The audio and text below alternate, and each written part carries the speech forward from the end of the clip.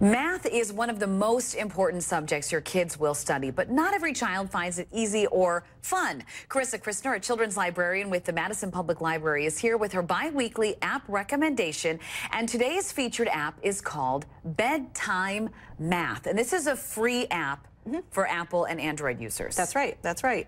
So this is a really fun app that's kind of trying to encourage families, in addition to reading a bedtime story, which many families already do, to go ahead and try also talking about math at bedtime. Which makes sense because kids learn words when you're reading to them, so why not? Why not also teach them some math? Teach some math. By working it together. Okay. So what I like about this app is that the math that it's giving you isn't just flashcards, right? It isn't just like what's 2 plus 2.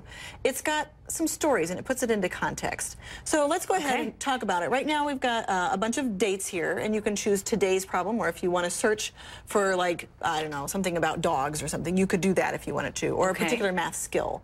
But let's go ahead and choose August 28th because I like that one. It's called Eat It or Wear It, and it's all about you making prom clothing out of candy wrappers.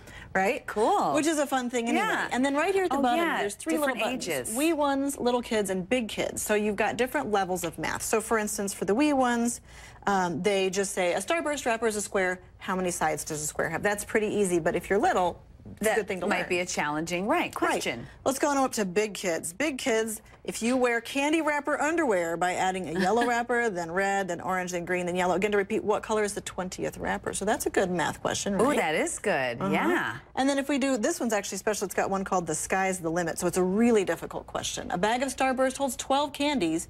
How many bags does she need to open up to get 18,000 wrappers? And then it gives you a little hint, so you can do that. Oh, very cool. It works you through a bunch, and then when you're ready, when you think you know the answer, then you can tap the star to get the answer and check and see if you are correct.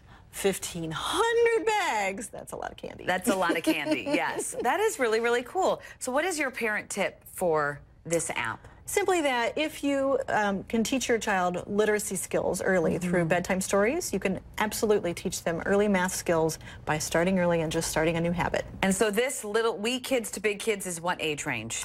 That's a good question. I would say wee ones would be preschool. Okay. Little kids, I would say early elementary. Yeah. And then the big kids, probably somewhere between late elementary to maybe even early middle school. And then the sky's the limit. Could be anybody. Yeah, right. Why not challenge yourself? It might challenge me. That's right. And me too. I thought, oh boy, I have to really do that math. Okay, again, this app is called Bedtime Math, and it is something you can do with your kids at bedtime. And if you'd like to check out Carissa's entire list of app picks for kids, go to NBC15.com and click on this story.